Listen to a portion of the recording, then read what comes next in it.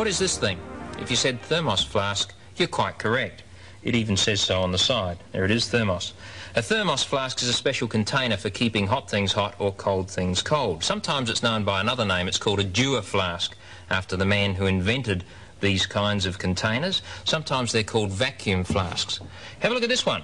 It has a wide mouth, and you can see that the important part inside is actually made of glass. With this one, I can unscrew the base and take the whole flask out to show you.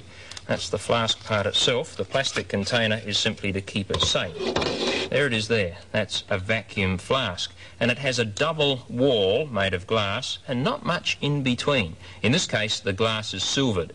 Let me show you a model of a vacuum flask. It's a bit like one glass inside another. There's one glass, and it contains in the bottom some little hundreds and thousands, the sort of things you put on your birthday cake.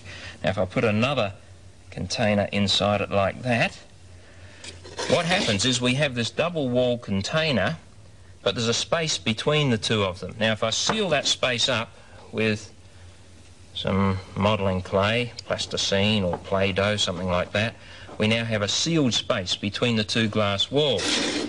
Now, the little hundreds and thousands represent molecules in the air.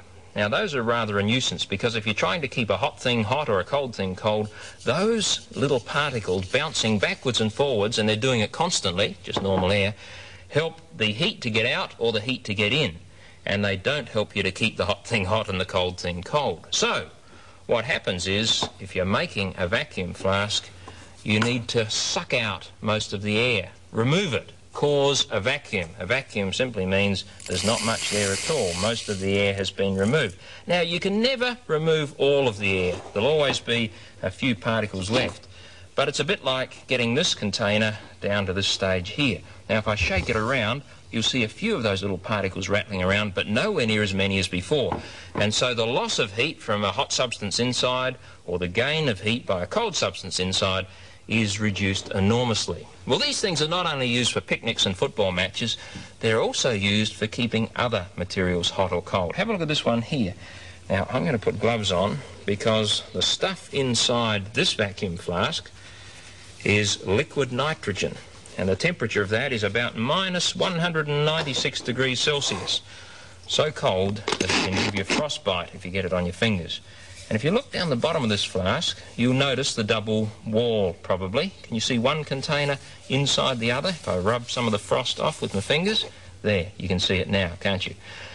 But it's very effective, because this stuff, liquid nitrogen, is a clear liquid. I have some in an ordinary plastic jug here, and it bubbles away, changing from liquid into the colourless gas nitrogen all the time, so that this jug only lasts for about 5 or 10 minutes, and then all the liquid nitrogen is gone. But when I put it into the vacuum flask, the liquid nitrogen will stay there for about 30 minutes. So it's certainly a very effective way of keeping the liquid nitrogen as a liquid.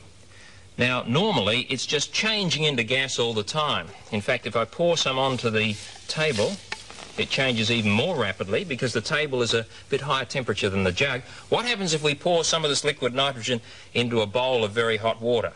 Guess and see if you're right. Here it goes. Well, have a look at that.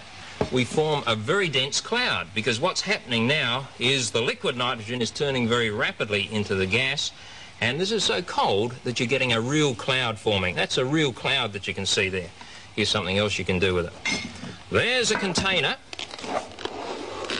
It's a tin can, and if I pour some liquid nitrogen into that, what's happening to it already? Changing from liquid into gas, and the gas takes up more space. So if I put the tight-fitting lid in place, off it goes. Want to see it again? What happens, of course, is the liquid nitrogen changing into the gas builds up the pressure, and so blows the lid. Right, one more time. How about that? Well, liquid nitrogen normally isn't in containers like that or that or that. It's transported in its own special vacuum flask, a large steel container, which once again has a double wall with a vacuum between the two. Very important stuff, not only for science experiments like this, but also to make frozen foods, and also to use in industry and medicine. Liquid nitrogen.